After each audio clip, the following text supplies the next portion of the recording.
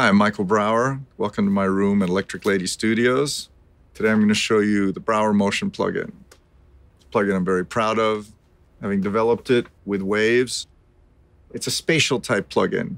It's got panning, and if you put it into a static position, depending where you put it on, you can have some incredible effects going on.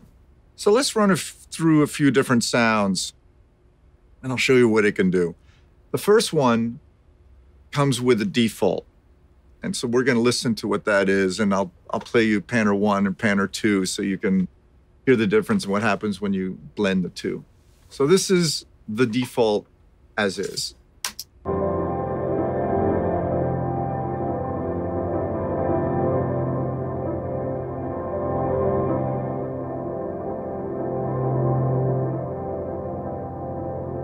That's with the plugin. Let's hear it bypass.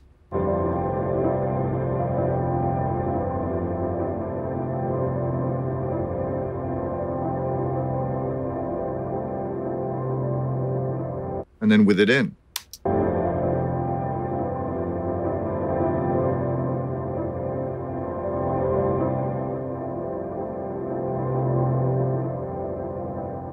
So now let's hear what it sounds like just Panner 1 alone.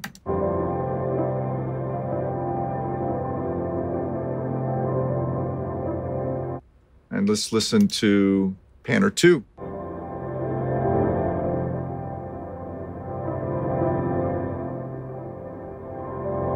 And together.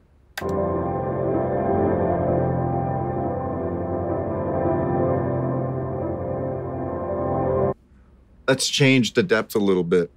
We go to Panner 2 and see what that sounds like.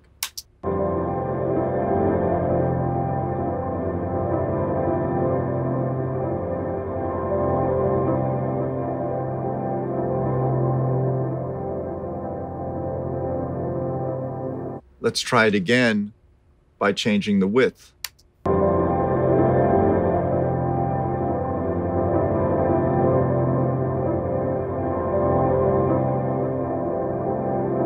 Maybe let's speed it up a little.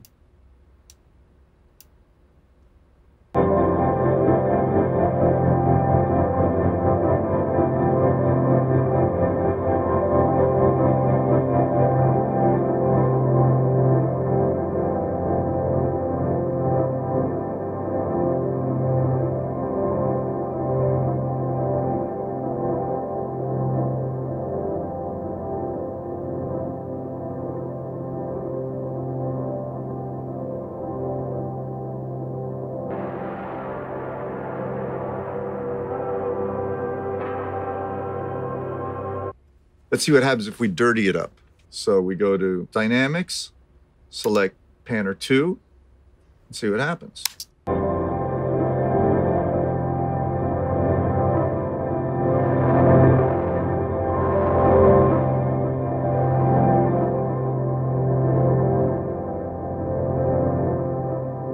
Or maybe let's just put a direct signal in there and affect that. This is with it off.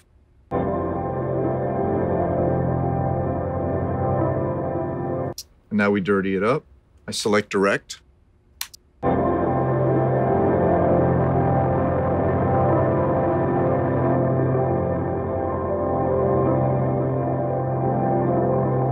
And let's move over just to free. I'll get rid of some of that direct.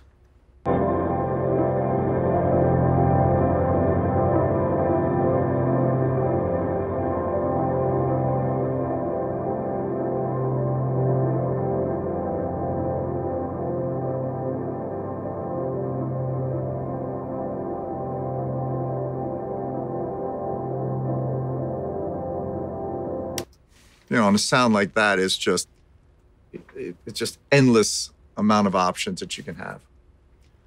So the first thing I'm going to do is just run you through the basics of what it does. You have two panners, Panner 1, Panner 2.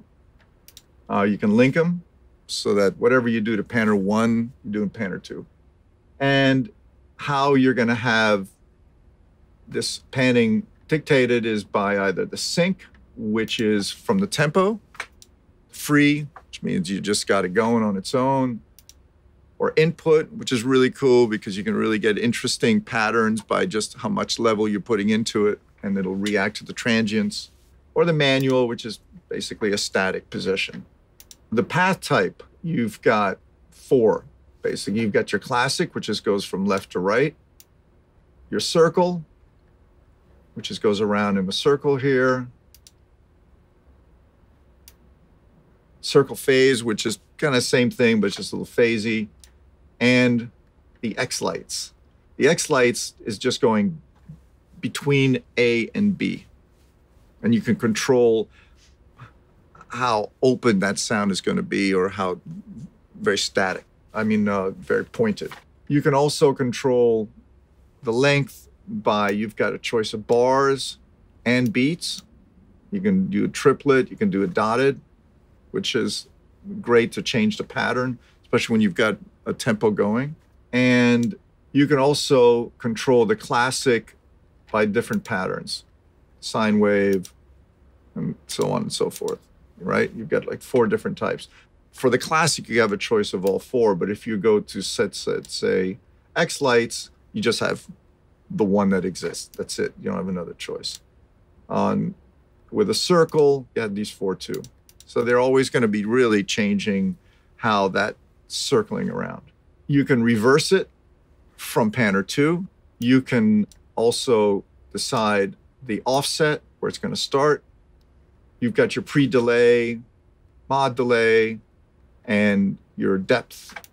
Your depth is really cool. Let's say you go into circle, and so that circle can be really wide or very narrow. So therefore, it won't feel like it's super wide around your head. You can just have it kind of circling almost to the point where it feels like it's panning, but it's panning towards you a little bit. And then your width. How wide do you want that pan? It could just be circling in the middle, or you can move it. So you've got all these little choices that you can do. You can actually go beyond the stereo image. So you've got this width that's incredible. Then you've got triggers. Is it a one shot, which is just one time around, or a re-trigger? The simple, you'll see that you just play with the one that you think works best for you. Then the sensitivity, so you can control what that sound is, because maybe there's too much bottom end, and by just putting the high pass through it, you can just really filter down to just a particular sound is going to help trigger that. And the sensitivity is how sensitive is it going to be to the input signal. Then you've got a section here that's really cool. It's called dynamics. Essentially, I wanted to be able to affect the sound. I wanted to get maybe some distortion on it.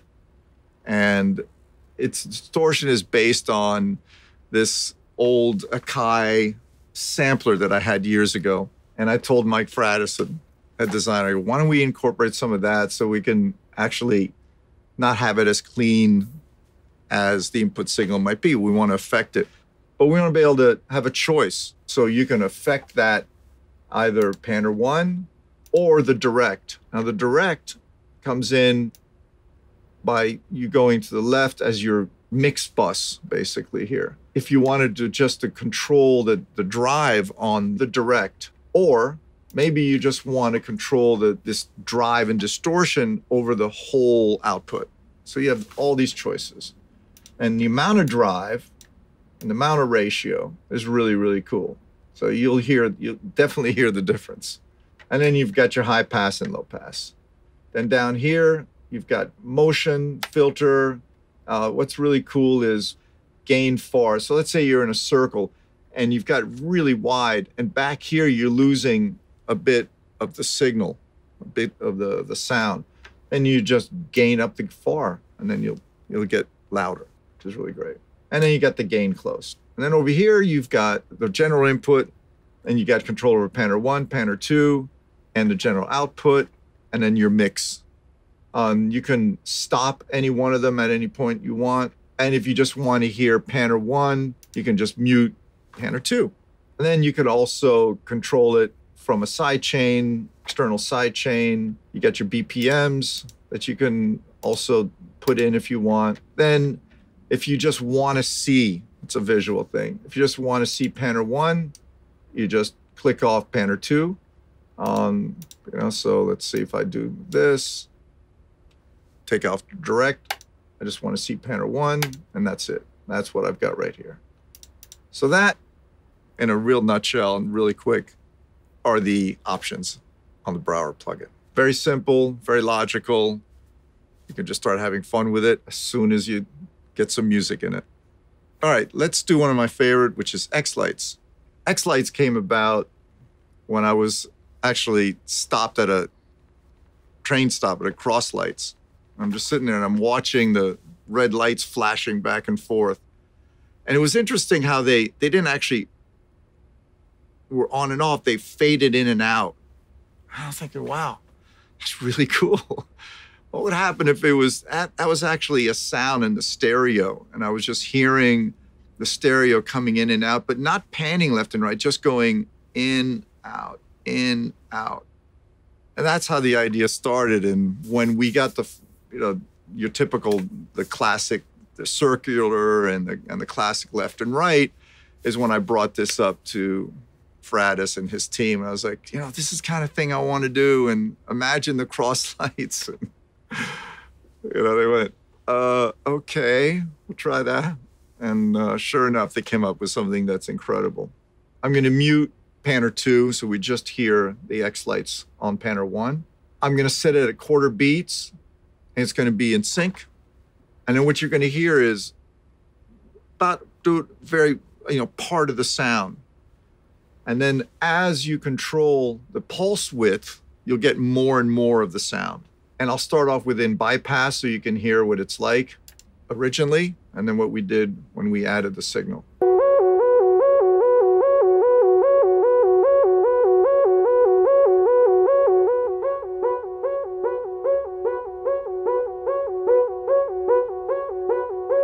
Now let's get more of the music in there. So I'm going to start changing the pulse width clockwise.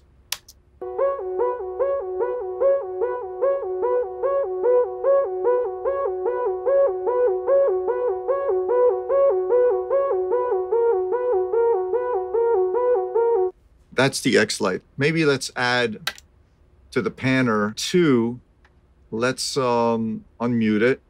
Maybe we'll do, let's play around. Let's do a circle.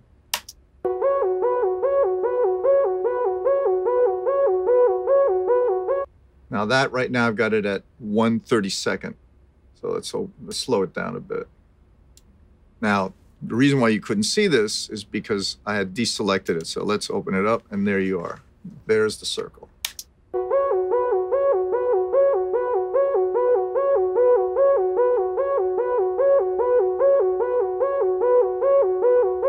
Let's slow it way down.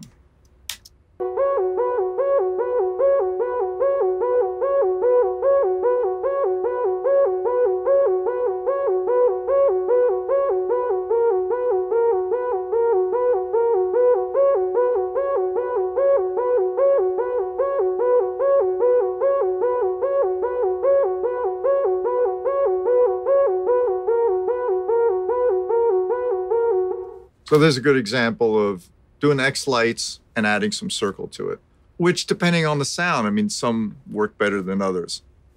So let's try another one. This one is called the half-beat classic. So let's see what's going on. On panner 1, I've got the classic. On panner 2, I've got the circle.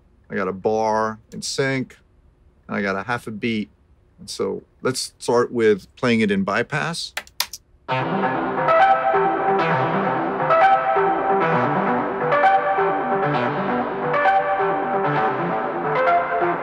And now I'll put it in.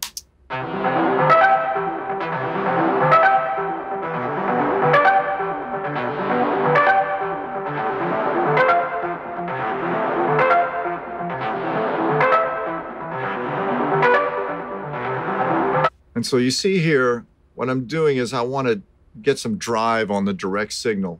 And so I've got a little drive, and then as I bring it back, so let's see what happens if we want even more.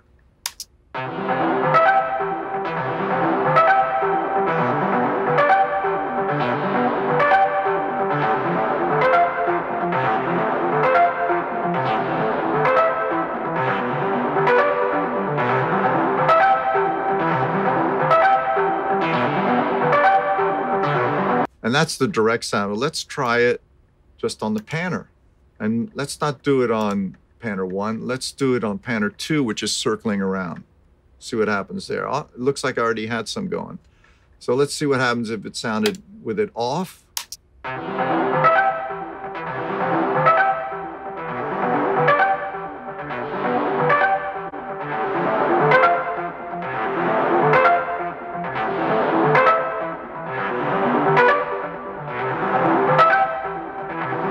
Now let's see, it goes away a little bit at the end. So let's turn it on. Let's see what happens if we gain up the far end.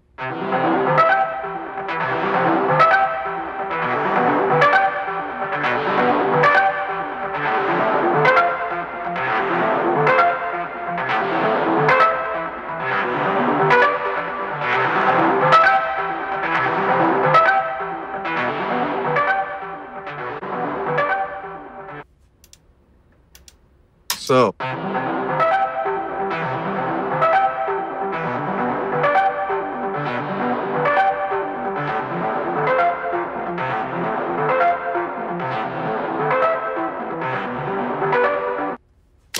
Another one of your effects here. So let's try another example. I'm going to combine X lights on panner 1 and circle on panner 2. Some of these stems already have a little bit of panning going on, but you'll see what happens when I enhance all of that. This one is just pretty much static. I mean, there might be some reverbs moving around.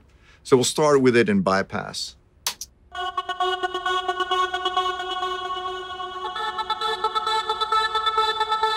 That's bypass. So now let's see what happens when we put it in.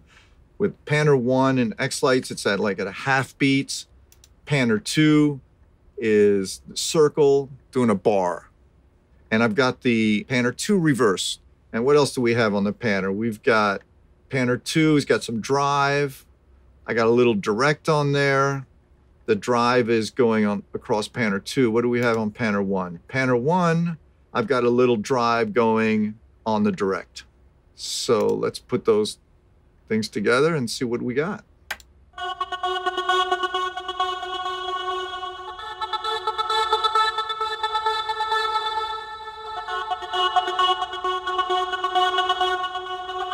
You know, and then you can play around with it. You want to speed it up, see what goes on. You can do anything you want.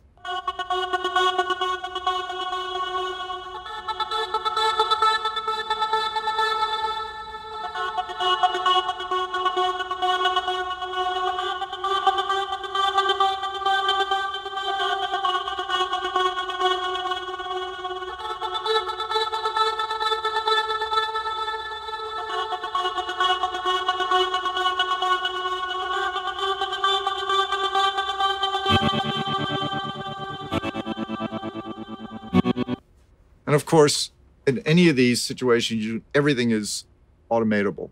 Here's one that's really cool. It's a nice atmospheric type of pad. And we'll start in bypass.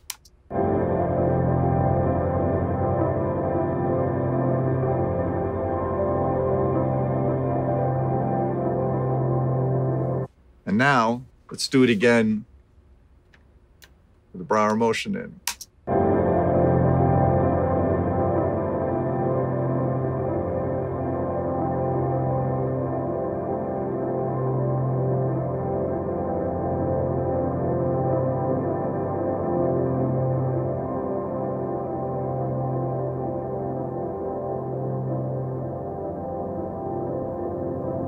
So to create that slow movement on panner 2, which is the circular, instead of going for beats and stuff, I've just got a slow speed to it. It's in free form and it's reversed from panner A.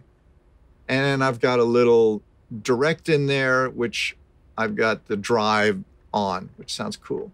And on panner 1 is in sync. Panner 1 is your classic left and right panning. And on that one, I've got a 1-bar sync. And you can play around with the different waveforms, which will completely change. You have so many options. The sound will change a lot. So let's listen to that with all this in.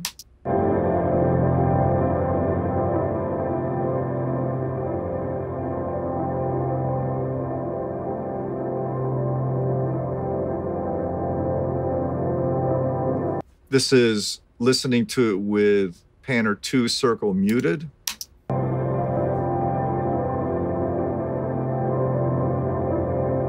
And this is what's going on with just the Panner 2 in and Panner 1 muted.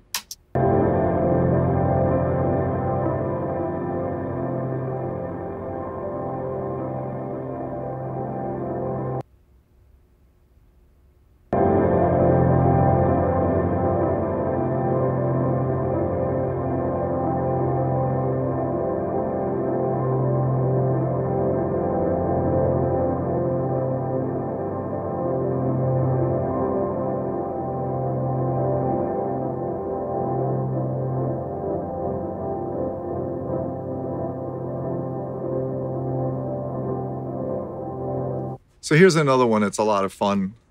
This one I call Loop de Loop. And I'll play it to you in bypass, see what it's like originally. I mean, there's already some movement going on. That was the way I got the loop. But I just wanted to have a little bit more fun with it. So let's look at what I've done to this one. Panner 1 is in sync, and it's a 1/8 beat. I've got some drive on the panner, and I've moved in the width. So it's really, instead of being here, it's kind of left center, right center. And the starting point is as far to the left as possible. So when it stops, the trigger is always going to start from the left. The right side is being triggered by the input, which is really cool because and how sensitive you get the input is going to affect what kind of rhythm you're creating. And on this one, instead of doing it's in a circle mode, but instead of going all the way around, I'm just having it just working in between the left and the right. So it feels like it's coming at you, but it never goes to the back. It just stays out front. I've got the depth. So the depth, it's really strong, but it doesn't go all the way back. And then the width is right on the edge of the image. And you can even go wider, and we'll see what happens if I do that. It's reversed to Panner 8. So let's see what that sounds like.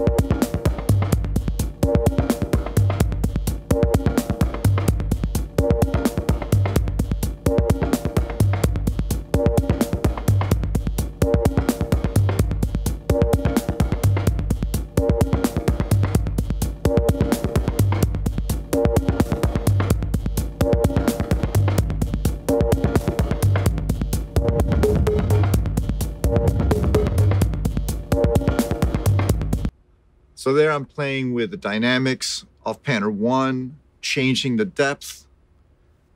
And again, the whole point of this is how musical can you make what you already have? Can you make it more dynamic? Can you make it move better within the confounds of the song?